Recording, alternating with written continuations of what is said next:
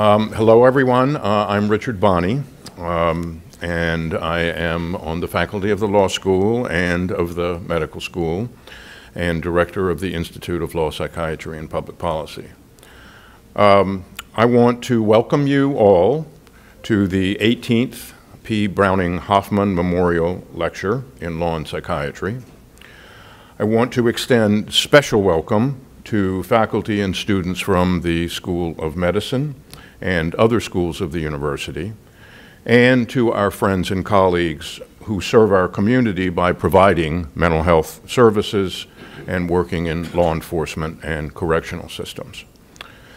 The lecture is a tribute, as you can tell, to the memory of Browning Hoffman, a psychiatrist who joined the UVA faculty in 1971, held joint appointments in the schools of medicine and law, founded the Institute of Law, Psychiatry, and Public Policy, and helped lay the groundwork for other programs in law and medicine at the university that we now take for granted. He did all this with extraordinary energy and creativity until his work was cut tragically short by a sudden death in 1979. The period of Browning's work, essentially the 1970s, was a time of intellectual ferment in both of the domains of policy and practice that lie at the intersection of law and psychiatry and the allied subspecialties, of course, in psychology. First, a body of mental health law that protects the rights and interests of people with mental disabilities in hospitals, prisons, workplaces, and other walks of life. And secondly, a body of legal rules governing the use of psychological and neuropsychiatric evidence in the courts, especially in criminal adjudication. This excitement at that time spawned a new generation of scholars working at the intersection of law, ethics, and behavioral sciences.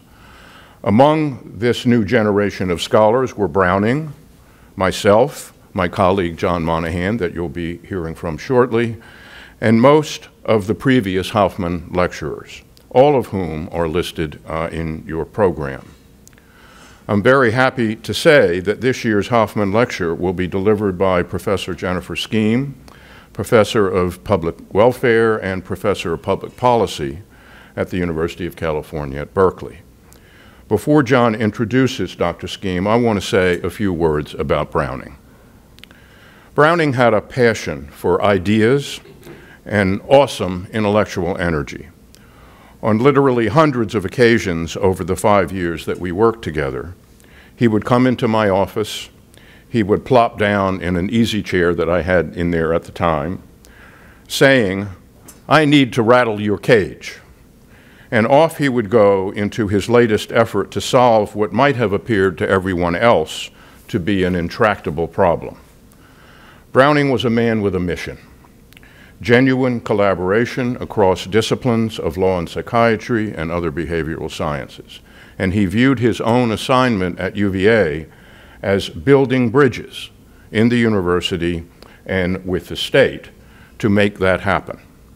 His immediate aim was to connect the training and professional activity of lawyers, psychiatrists, and psychologists in a common cause: better informed public policies and improved administration of the law in everyday practice.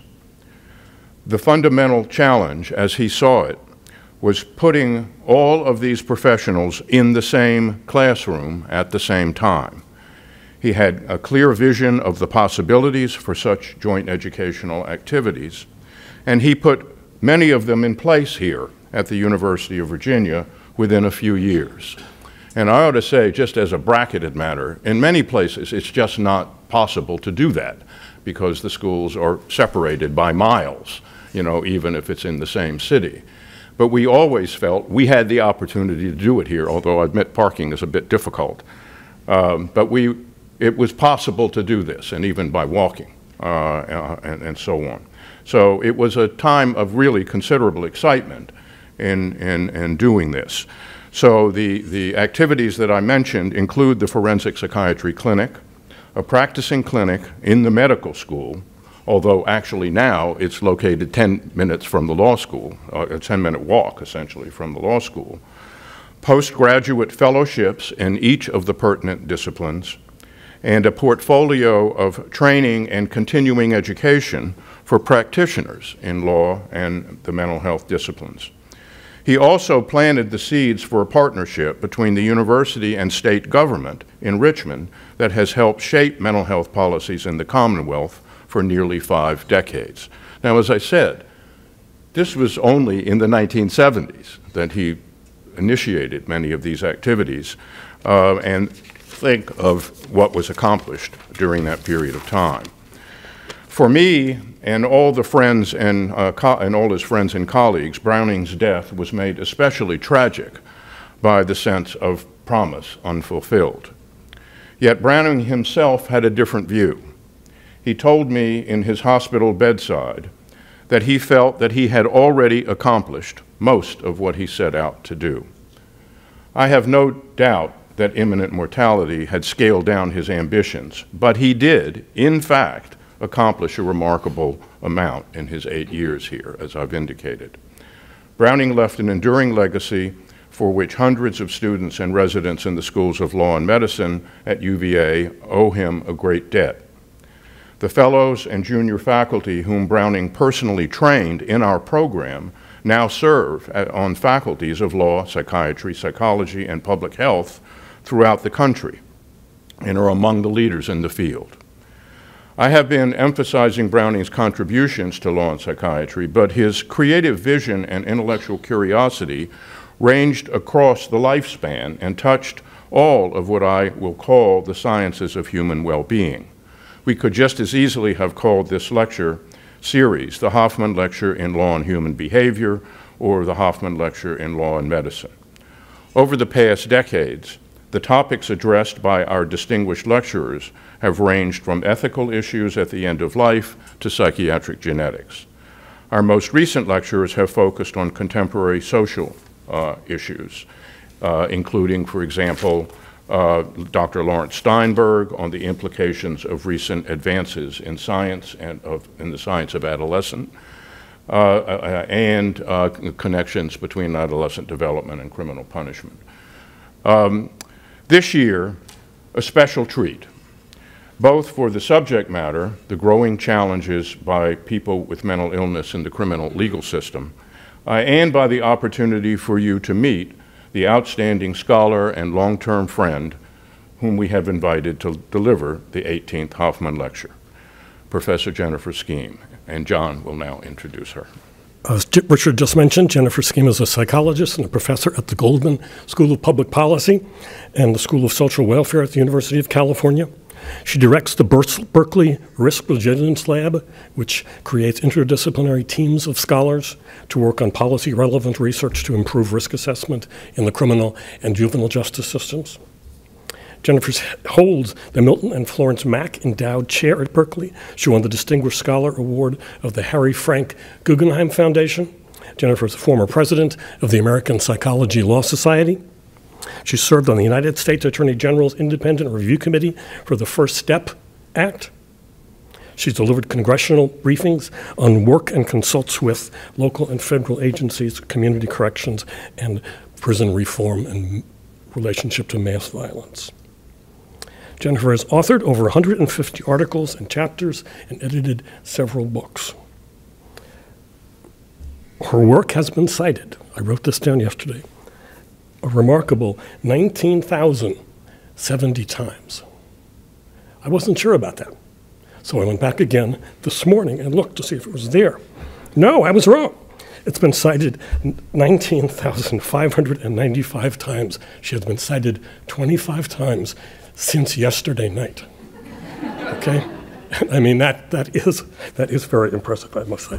At this rate, she will hit 20,000 citations sometime tomorrow, I think. Right. I first met Jennifer 23 years ago. I've been asked by the John D. and Catherine T. MacArthur Foundation to chair a research network on mandated community treatment. My first task was to choose the members of the network. Some choices were easy. Richard, right. But other choices were more difficult. In particular, I wanted some younger people on the network, people who could bring new ideas and energy to the field. I asked Ed Mulvey at the University of Pittsburgh, who has gotten his PhD in psychology here, and I knew well. He was going to be on the network, and I said, what do you think? Do you know anybody who would be good for this? He said, John, I think I've got just what you want. He went on to tell me about this new postdoc he had at Pittsburgh, Jennifer Scheme. So I invited her to join the network, and it's been one of the best decisions I've ever made. Since that time, Jennifer and I have co-authored 14 academic articles or chapters and are about to get the 15th one done any day now. I give you now what works for justice-involved people with mental illness. Jennifer.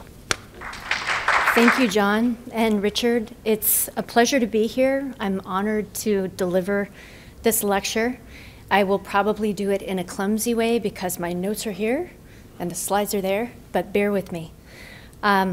I'd like to talk today about what we've learned over the past couple of decades about what works and what doesn't for people who have serious mental health problems like schizophrenia, bipolar disorder, and major depression, who are also involved in the criminal legal system. So this is a topic that is familiar to you, I am sure, given your backgrounds, but it's also a topic that's very familiar to the public. Although most of the recent public discourse has focused on police responses to people who have serious mental illness, there are also larger correctional issues that I will focus on more today. So these are just a couple of headlines from major outlets that really show that the involvement of this population in the justice system has captured a lot of public attention. So this from the Wall Street Journal, this from the New Yorker. These stories typically get part of the problem right, and that starts with one very fundamental fact, which is that people with mental illness are, in fact, very overrepresented in the criminal legal system. So again, people with serious mental illnesses, and by that I mean illnesses like schizophrenia, bipolar disorder, major depression, are disproportionately found in the criminal justice system compared to out in our neighborhoods and communities. The prevalence of serious mental illness in the correctional population is about 3 times higher than in the general population. I like simple statistics, and those from Stedman's article indicate that if you use good measures, the prevalence of these disorders is about 5% in the general population among our friends, neighbors, relatives, etc. But if we step into a place like a jail in a major city, we find the prevalence increases pretty dramatically. So it's about roughly 1 in 5 people who are in the correctional population who have some kind of serious mental illness. Odds are more likely than not that they will also have a co-occurring substance abuse problem. So about 3 of 4 of each person who has a serious mental illness in the justice system also has a co-occurring substance abuse problem, which complicates a lot of things. This takes on new importance when you consider the context where these people are located. We have a massive criminal legal system in the United States. So this shows the population disaggregated by where you actually find them under correctional supervision. So you see that the total correctional population is about 7 million. It hasn't changed that much over time, though we saw a dip with COVID, which is kind of encouraging. So the total correctional population is huge. If you zoom in on where you find the most people, though, you will also understand what is coming next, why I focus on correctional supervision in the community. The workhorse of the correctional system is really probation. About 70% of people who are supervised in the correctional system are found in the community on probation. So they report to a probation officer, but they're otherwise in the community. There are also some people on parole as well who are supervised in the community after a prison term. So I focus a lot on probation. You will see that in what is to come for 2 reasons. First, it's where you find a lot of people. And second, it's where we really have an unrealized opportunity to do a lot better. So people with serious mental illness compared to their relatively healthy counterparts are about 2 times more likely to fail on community supervision, which means that they return to custody, they go to jails and prisons, where they also tend to fail in the sense that they're more likely to have behavioral problems and be placed in segregated housing units, the hole, as we call it colloquially, and they're a lot less likely to be paroled. So that's gotten a lot of attention yet, jails, but I think probation and community supervision is a place we should also consider upstream. So we've got these 2 issues, a lot of people with serious mental illness found in the correctional system, and a correctional system where they are failing at a rate of about 2 times more often than those without mental illness. So this has captured a lot of policy attention, and not all of it is new. In 2002, the Council of State Governments said in one of landmark policy pieces that the current situation not only exacts a toll on the lives of people with mental illnesses, their families, and the community in general, it also threatens to overwhelm the criminal justice system, which, by the way, was never built to respond to these kinds of issues. So a lot has happened over the past 20 years since 2002 when that statement was made, and a lot hasn't happened at the same time. So there have been a lot of efforts to create specialty programs for people who have mental health problems in the criminal legal system. And based on mixed and not always great success, we have a new initiative to step up those efforts, to do better, especially in reducing the number of people with mental illnesses who are in our nation's jails. So this shows just a depiction of the Stepping Up initiative. You can see that 565 counties have vowed to do something better, different, to try to really move the needle on this problem that is a wicked problem and has been slowed to respond. So if we think about this for just a second, you have to wonder, why is it that we find people with mental illness so often in the criminal legal system? You probably all have your ideas. Anybody want to share? They're probably much more nuanced than where I will start, so I will just go ahead and start. So the perceived root of the problem was actually summarized pretty well 20 years ago by the Council of State Governments. The idea is that it's mental illness is the reason. So people on the front lines every day believe too many people with mental illness become involved in the criminal justice system because the mental health system has somehow failed. They believe that if many of the people with mental illness received the services they needed, they wouldn't wind up under arrest, in jail, or facing charges in court. This is the direct cause model, as I refer to it, or the criminalization model. It is one form of a criminalization model.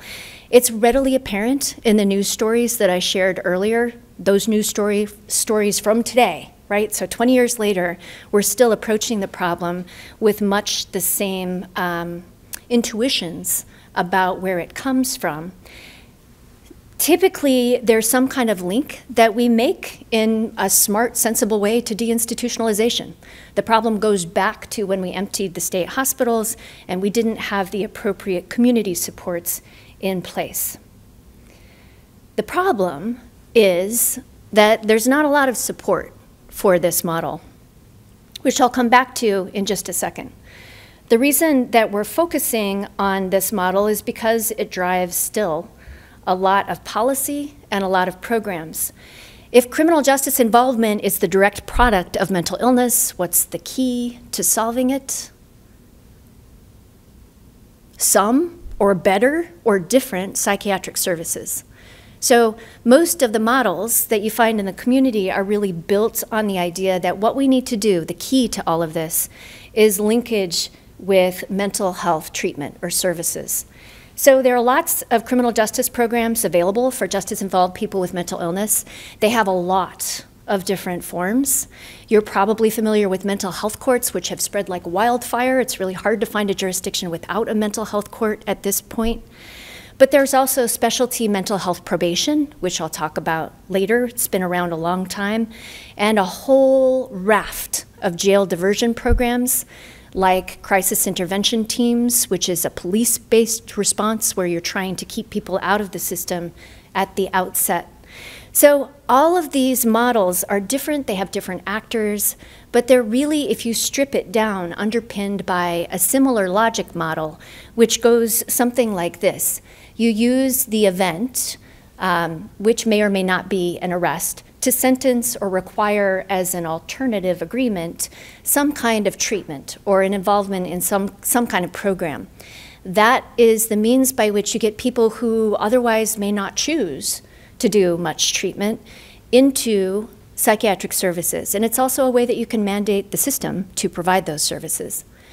The idea then is that we're controlling the problem. So we're controlling symptoms that are getting people involved in the justice system in the first place, and that is the means by which we prevent reoffending. So the idea, again, this is stripped down, but the idea is that you're trying to replace involvement in the criminal legal system with more or different or better attachment to the mental health system. Now, I'm going to focus on recidivism, reoffending, as the major outcome here. That is because it's an important first outcome to achieve with this group. There are many others that we could focus on, including public health outcomes, homelessness, substance abuse, et cetera, but we're going to focus on this one first, because it's also what drives a lot of these programs. Okay, a couple of problems with this model. Number one, symptoms uncommonly cause arrest in any direct way. I'll come back to this later with more evidence. Here, I just show you one of my favorite simple examples. Junginger and his colleagues trained some really smart research assistants to camp out in the Honolulu jail because they had just started a diversion program and they could only have their most seriously mentally ill people attached to it. So they carefully selected these 113 people who had very serious mental illness. And what they did was simple. Very shortly after the person was brought to jail for booking, they interviewed the person, and they were trying to really answer just one question. To what extent is the reason that the person was being booked that day linked with mental illness and substance abuse? They also reviewed police reports to come up with these reliable ratings of the reason for appearance that day, the reason for booking. So what you can see is that with this group of pretty seriously mentally ill people who had been booked into jail, four of them had been booked because they were experiencing hallucinations or delusions. For example, they might have thought that someone meant to harm them falsely, and they engaged in a preemptive strike. So that was 4. If we also consider the indirect effect of mental illness, so for example, someone is so depressed that they cannot get out of bed or function, let alone go report to their probation officer, which results in a warrant, right? We see an additional 4%. So about 1 in 10 of that group of seriously mentally ill people were booked into jail in a way that we could link directly or indirectly to the illness itself. Substance abuse played a role more often. You can see here that 1 in 5 of them, 21%, were intoxicated or drunk at the time that they were booked, and another 7% were booked for some indirect link to substance abuse, like maybe robbing someone to support a drug habit. So these authors concluded that people with serious mental illness may be overrepresented in jails and prisons, but it's hard to offer a lot of evidence that it's the illness that got them there.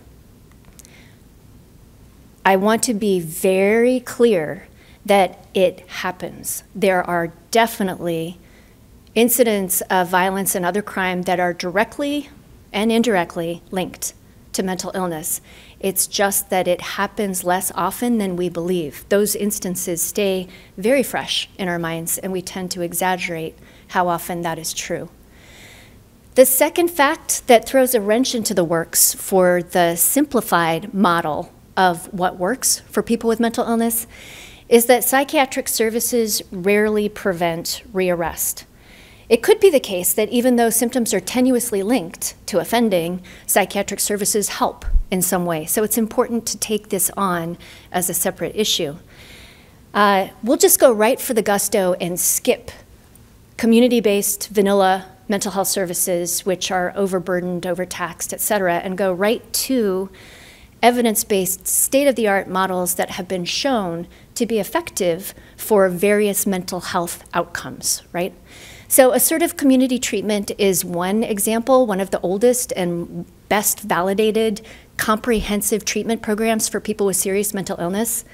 I think most people here know what it is, but just as a sketch, these are multidisciplinary teams of like psychiatrist, nurse, caseworker that are available to people with serious mental illness, very small caseloads.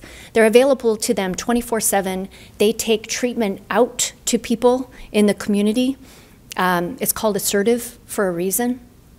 So Clark Ricketts and McHugo is one example of rigorous RCT of assertive community treatment. They happen to focus on people with serious mental illness and co-occurring substance abuse disorder, our population. They found that assertive community treatment worked as advertised for the outcomes it's validated for. So people who were in assertive community treatment were much less likely to have recurring hospitalization, and they functioned better. The problem is there were no differences between the treatment and control group in their contact with the police or in their arrests. So over the course of about a year and a half, 40%, whether you were in regular treatment or assertive community treatment, had some kind of contact with the police and were arrested. So those mental health outcomes can't be counted on to translate to criminal legal outcomes. Second point, we spend a long time looking at evidence-based treatment for mental health outcomes for this population at first. And then we started making adaptations of them. So there is forensic assertive community treatment, which, puts a probation officer on the ACT team and tries to pay attention to arrest as an outcome as well. The evidence on these is distinctly mixed. Sometimes they work, sometimes they don't. More importantly, when you look under the hood and try to understand why they work, when they work, it's not for the reasons that we assume based on that direct cause model. I'll show you one example from a specialty probation study that John and Richard helped support and that we learned a tremendous amount from. So this was a matched trial where we had two different jurisdictions, one a traditional probation jurisdiction, another specialty mental health jurisdiction. And we used TMLE, which is really cool. It's a causal inference approach that helps to rigorously control for covariates at both the treatment assignment and outcome level to further approximate an experiment. So we had 360 probationers with serious mental illness in this study, and we followed them over time. The two programs that we're considering here is traditional probation, where if you have serious mental illness, you are assigned to some officer as part of a large general caseload like everybody else. There's an emphasis typically on surveillance as opposed to treatment. That's just the way that traditional probation is in most districts. And we compared it with specialty mental health probation, where if you have a serious mental illness, you're assigned to a specialty officer who has some interest, training, or background in mental health, who manages a caseload that's about 40 people instead of hundreds, at least 100, if not 200, and has a rehabilitation emphasis, specifically linkage with psychiatric treatment. That's really where the main focus is.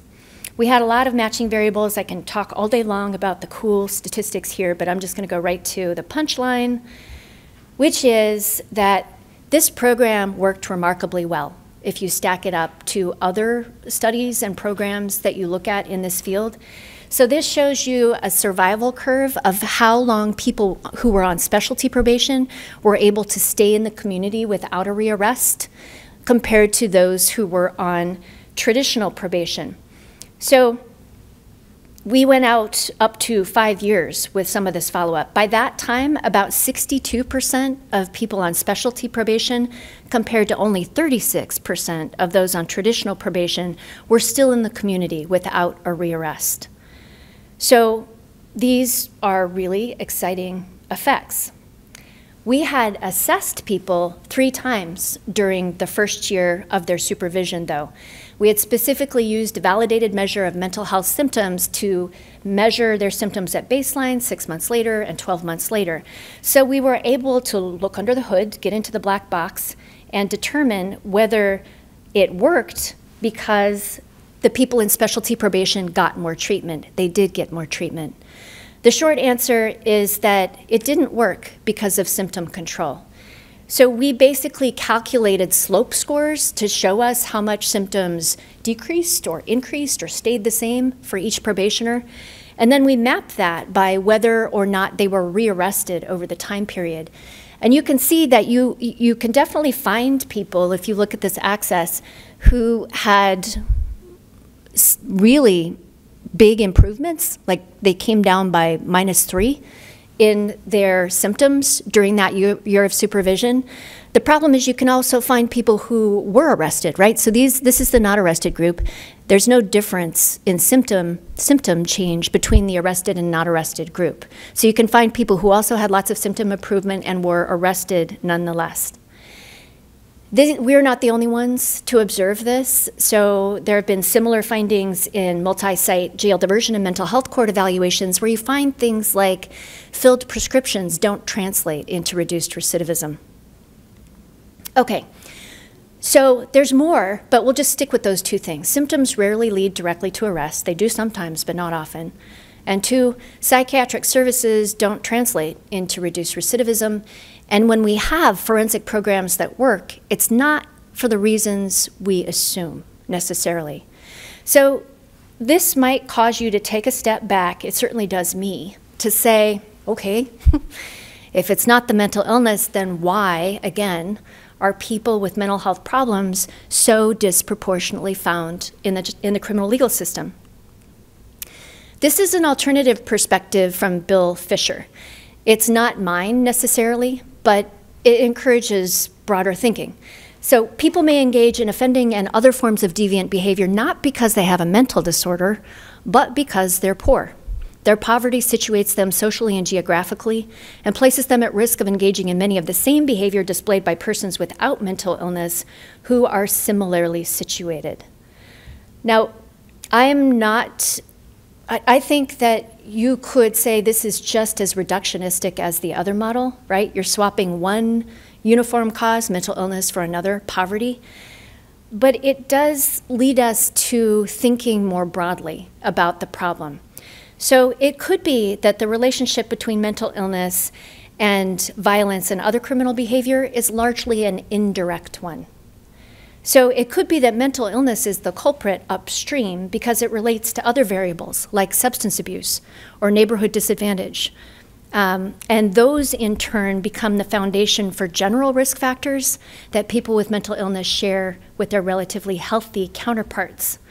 I don't have time to go into this in a lot of detail, but I really think of this model as developmental. The onset of mental illness happens during adolescence or early adulthood when people are just beginning to establish attachments to prosocial peers or romantic relationships. They begin shaping career trajectories, school, et cetera. So that can create a lot of disruption in supports and the social fabric that keep a lot of people from offending.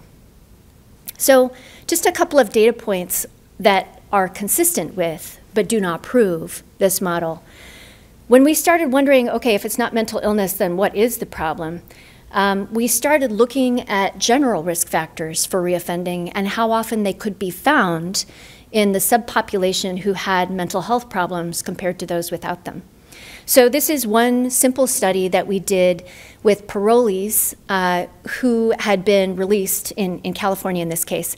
So we used a general risk assessment tool called the Level of Services Inventory, which gets at strong, robust risk factors for everybody that come up study after study. And what we found is that the parolees with mental illness had actually significantly greater numbers, levels of those general risk factors than did their relatively healthy counterparts. So that's part one. They have criminogenic risk factors too. Part two is that those factors predict their reoffending a lot more strongly than the stuff that we sometimes get overly attached to as psychologists with risk assessment tools that measure things like treatment compliance. So these are the kinds of risk assessment, these are basically the risk factors that the LSI measures. They're called the Central 8. There's nothing holy about them. It is just that these are the kinds of factors, especially the top four, that come out very strongly, study after study, as very predictive of reoffending. So history of criminal behavior, not surprising to anybody that that's the lead, but also having an antisocial personality pattern, which people in the mental health system can approach as the kiss of death. It doesn't have to be. Antisocial cognition, antisocial peers. These are the kinds of risk factors that that measure captures. I am showing you this not only because it tells you where people with mental illness had higher scores, but also because every one of those risk factors can be reconceptualized as a treatment need. The correctional system has been doing this for a long, long time. So if the problem involves things like impulsivity or poor anger control, et cetera, then we could approach that with maybe some cognitive behavioral approaches that build problem-solving skills, right? So this is the implicit model of what works if we're taking kind of a uniform, it's all about mental health approach. We can make a couple of tweaks to this. I have to say that when I started this research, we kept finding things like, wow, that is so cool, it's so different. And then I realized, nope, that's another element that is already represented in the correctional services model that we just don't think about that often for this population. So the only difference here in updating the model of what works for this population is that we're looking at a new evidence base in tandem with the evidence base for psychiatric services. So the idea here is that we're going to expect that most of the reduction in recidivism is going to come from this side of the services path, but I will make a strong argument that psychiatric services needs to stay here too. Maybe I don't need to make that argument with this group, but I have had to make that argument with others. All right, so what should we tweak? I'm gonna give you two things from the correctional services side that I think are pretty bankable. How am I doing on time? Okay, so the first, so these two things are about what to target in services and how to do it. So this first thing is what to target in services. And the what is those strong risk factors for reoffending, right? So you need to explicitly target antisocial features. The bread and butter of effective correctional treatment is cognitive behavioral programs. They come in many different flavors and forms, but the generic ones, when well implemented, are every bit as good as the brand name ones. What they're doing basically is applying cognitive behavioral therapy. It's built on an assumption that cognitive distortions are learned, things like antisocial attitudes, and they're not inherent, right? So we can disrupt antisocial attitudes. We can come up with better coping skills and problem-solving skills for anger control. The idea is that we're going to really try to change people's patterns of thinking and feeling to get them to new habits, in essence. So this has been around forever, and it had never been applied and studied until we decided to do it.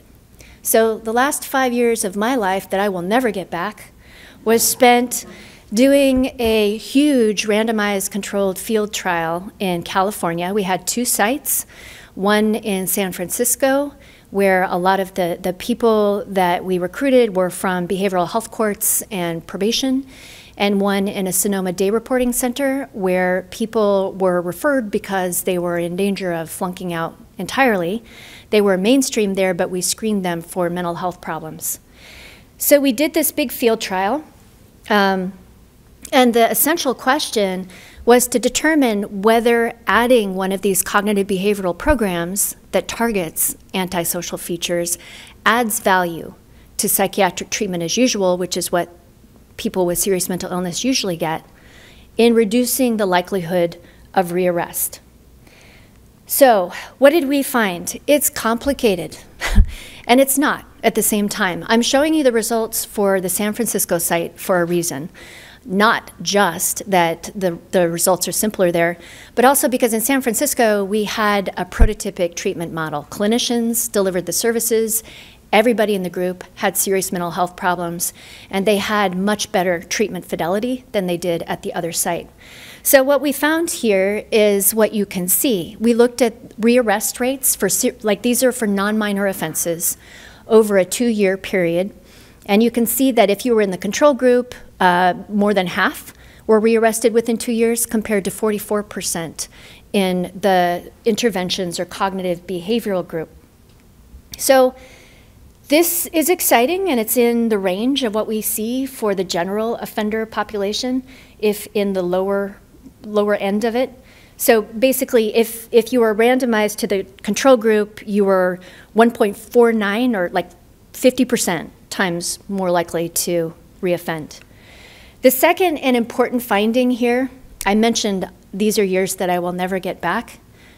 The tail end of this was with COVID, where we were moving all of our treatment to virtual. Never get back. Even without the pandemic, one of the lessons that we learned is it is hard to deliver 7 months worth of treatment to people with serious mental health problems in the community.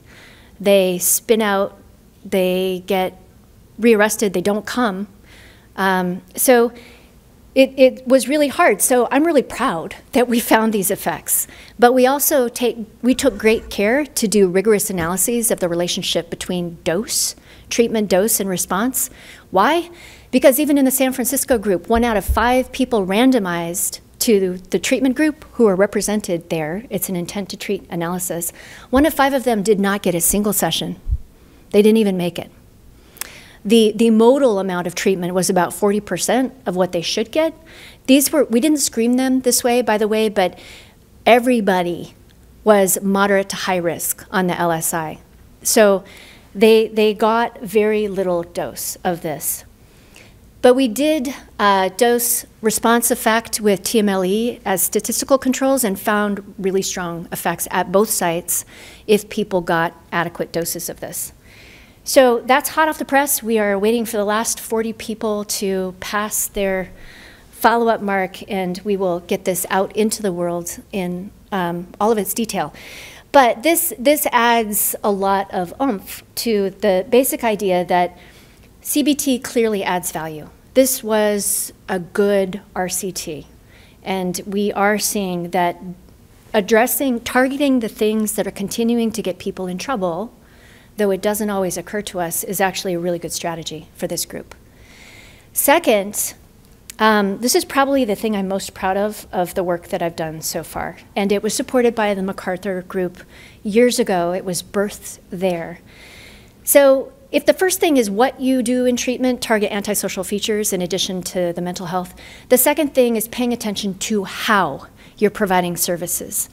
So again, I thought this was something that we discovered, and we did. We discovered a way of operationalizing it. But the idea that you need to have firm, fair, and caring relationships with people who are receiving correctional services is part of the core correctional practices model.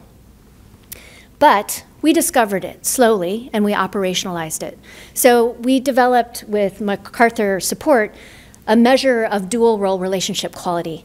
When you are a probation officer, or you're even a clinician working with someone who doesn't get to choose whether they're there or not, you have dual roles with that person, regardless of whether you were warned in graduate school never to have one or not. So you have simultaneously one role that's partly about surveillance and public safety, that is about working with a third party, and another role that's about caring, problem solving, helping the person get better. So we developed a dual role relationship quality instrument from the ground up that we have found is not the same as the therapeutic alliance, as important as that construct is in regular therapy. It seems to really correspond well to process. So when we code what's going on in a meeting between an officer and a supervisee, and we see things like admonitions or support or reactions in certain ways from the client, that tracks very well their reports of their description on the dryer of the relationship and the extent to which it's firm, fair, or caring. So we've found, as I already suggested, that this generalizes to clinical relationships in mandated treatment. We've also seen now that it protects against recidivism in all kinds of ways in different populations. So whether people are high risk or low risk, I mean, it's not as fun to work with high risk people, but good relationships can be established, and they are as protective as lower risk ones. It matters whether you're a young person, an adolescent, or an adult, and it also matters whether you have mental health problems or not. It's just that those with mental illness may be more sensitive to these issues. We also found more recently, do any of you work in state forensic facilities or yes? So we did, this is so exciting. We did a big study recently at Napa State Hospital where we assessed 26 units and followed them over time. And we found that the units where patients had rated that relationships were more firm, fair, and caring than authoritarian were much less likely to have high rates of violence in the year of follow-up. So it matters. What does this look like? In some of our early studies, people were telling us it's the relationship, stupid, and we started to listen. And we heard descriptions of two different types of relationships which are captured by the dryer.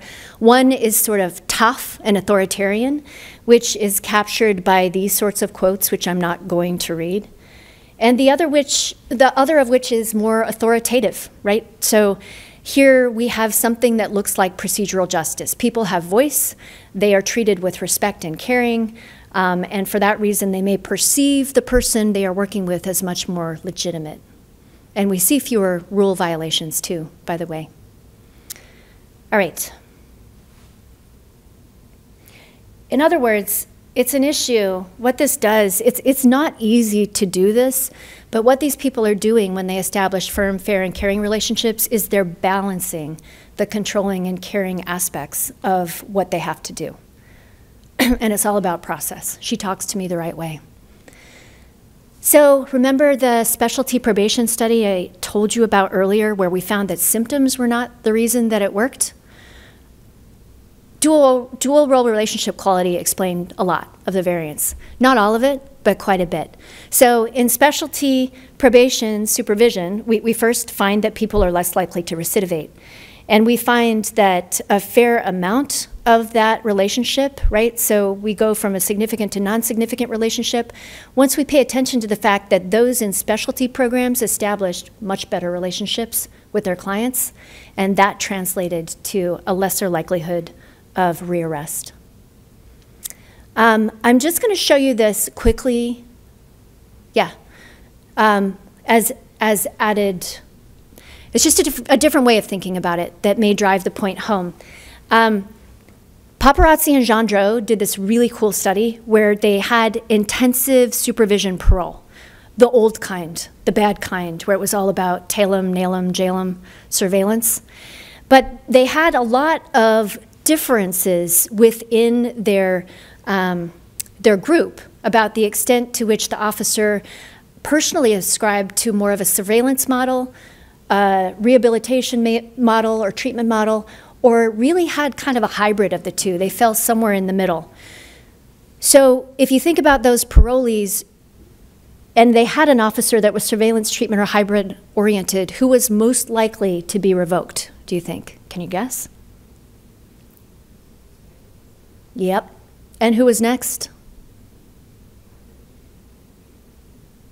Treatment. This is why I'm showing this.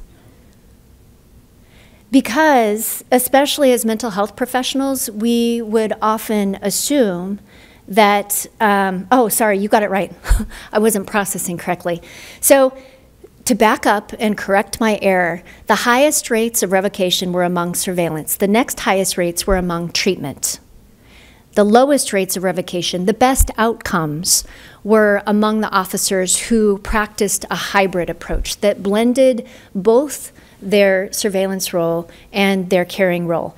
What is often found with people who are just clinically oriented is that a lot of minor problems go unchecked, and then there is a major transgression.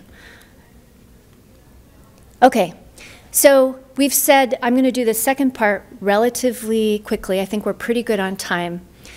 What we've said so far is that the way to step up our efforts to reduce the involvement of people with mental illness in the justice system is to add some correctional services approaches. Number one, what you target, antisocial features.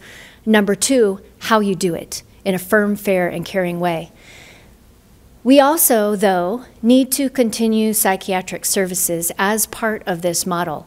We cannot expect it to translate to reduced reoffending all the time, but it fulfills a number of other really important purposes. I'm going to tell you about three of those. So the first reason to keep psychiatric services is that it meets public health goals. Like, this is a group who has serious mental health problems, and we would do well to actually provide treatment that is responsive to their most visible characteristic. The second reason is that we can, if we provide good psychiatric services, prevent what is unpredictable. And that's what I'm going to show you now. There are some symptom-based crimes, as we said earlier. It's a minority of crimes. But what I'm going to share with you now is some information about how I was happy to prove myself wrong. It's why we do research. So originally, we had this idea that there would be two groups of people with serious mental illness. There would be a large group of people who basically offended for reasons that had to do with general risk factors. It didn't have much to do with their mental health problems. And there would be another smaller group who had offenses that were linked with their mental illness time after time. So we thought, in other words, that there would be a small direct relationship group, about 10% of this SMI population, and a larger indirect or independent group, 90%. So we were wrong. And we have two studies to show that. So the first study is this one that's depicted here that was done by Jill Peterson and us, where we sampled a group of people in prison who had lots of offenses in the past and had serious mental illness. And we did interviews and reliably coded the extent to which each of their crimes was related to their mental illness, much like Junginger, but a little bit more nuanced. So you can see here that for the majority of crimes, these are crimes, they were completely or mostly independent of the mental illness. But some of those crimes were related to mental illness. The problem is there's no person effect in there. So we don't find any clustering by person. It's not that we find that these direct crimes are mostly concentrated in a subgroup. We found something similar when we looked with John here at the MacArthur Violence Risk Study, and we focused on people. These are all people who have serious mental illness who were repeatedly involved in violence. So there we found something similar, 89%, so like only 10% again of the incidents were related to hallucinations or delusions. There was only a little bit of clustering in that study. So there were some patient effects, there was some clustering of those direct relationships, but not a lot. Nobody ever understands this, but I'm just going to try to do it anyway. So this is the way I think about the results of that MacArthur study. It's not the case that you have one group huge group of people who have serious mental illness and exclusively non-symptom-based violence, and then this other small group of people who have exclusively symptom-based violence. Instead, really what we have is like 80% of the sample who just like their symptoms are not really related to violence, any one of them. And then we have another group, like 20%, where there's a smattering of those symptom-related crimes amid others that you can't really draw a line to the mental illness for. So why does this matter? Here's the upshot. It's really hard to predict when someone with a serious mental illness is going to have a symptom-based crime. So why not just preventively provide psychiatric treatment to everybody to prevent what we can't really predict? And it also, again, addresses a public health problem. So it saves money to also provide psychiatric services as part of the model. This one's compelling even to people who don't care about the other stuff. So in the study of specialty probation that we did, we also did a cost analysis to basically see whether specialty probation was cost effective or better compared to traditional probation. Why? Because on the surface, specialty probation costs a lot more, right? You have a specially trained officer, they're doing 40 cases instead of 100, blah, blah, blah. So we tracked people over time and we looked at all the costs that were associated with their supervision and their outcomes. And the bottom line is that this shows in dollars, what it costs the first year, second year, and total for specialty probation in blue and traditional probation in red. So it's good, it's cost effective. And most of the cost savings come not from the criminal justice side where you break even. So the extra money that you're spending on supervision is more than accommodated by the reduced arrest. Instead, most of the advantage comes in the behavioral health domain, specifically saving on really expensive inpatient and emergency department visits. Okay, so it is 5 o'clock. So that's it. To bring this together, the essential point is that there are some simple but very important things I think we could do if we want truly to step up our efforts to reduce the number of people with mental illnesses in jail and in the correctional system as a whole, for that matter. The first, as we've always said, is you should continue psychiatric services. It's doing some goods, even if those goods do not include reducing recidivism. And second, add a deliberate focus on evidence-based correctional services. So that comes in two flavors. Number one, what to target.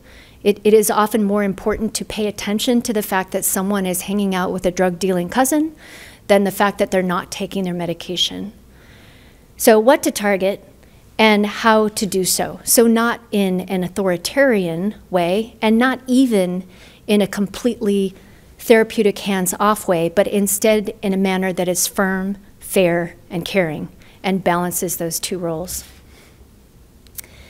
And just as an added bonus, I still like this model. You can't really carve nature in this way, but you can think of this wicked problem as partly solvable if you really think about what we understand about what works and for what outcomes.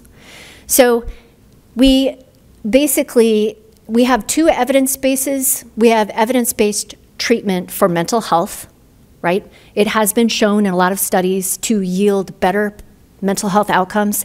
And we have an evidence base for corrections, which has been shown to yield reduced recidivism. So they're separate literatures, but they can be brought together by shared risk factors and the fact that everything in nature is really dimensional. So we can also think about people in terms of how much criminogenic risk they have. How high a score would they get, for example, on that LSI with those major 8 risk factors? And we can simultaneously, as we already do, think about them in terms of how ill they are or how acutely ill they are. And then you can array services in a sensible way. We don't do this, but we could. So If we have a group of people who are relatively low in their criminogenic risk, there's not a lot of offending, there's not a lot of history, and they are having pretty serious clinical needs or acute risk factors, something like assertive community treatment would do just fine. If instead we have someone who has a fair number of general risk factors for reoffending, like antisocial attitudes or peers, then we might instead do something like FACT. Notice I don't say just FACT, because FACT, there's not a thing. There's not really a model of forensic assertive community treatment. But we've been exploring a model that explicitly follows risk-need responsivity principles. So you're focusing on high-risk cases, you're targeting those antisocial risk factors, and you're doing it in a way that's responsive to the mental health. If they are low risk and low need, leave them alone.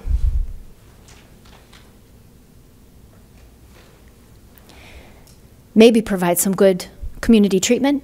And if they're high risk but low in their criminogenic needs, you can just have sort of standard psychiatric treatment and try to do really well with the evidence-based correctional supervision. All right, so my hope is that some people will take this up, and there are some groups that we're working with that are doing this, but I'm going to stop there and look forward to lots of questions. And I also just want to thank my lab, who is amazing in helping with all kinds of things, and my students, and also the funding support that we've gotten, and because they're right here, John and Richard, for all of their help over the years. Thanks.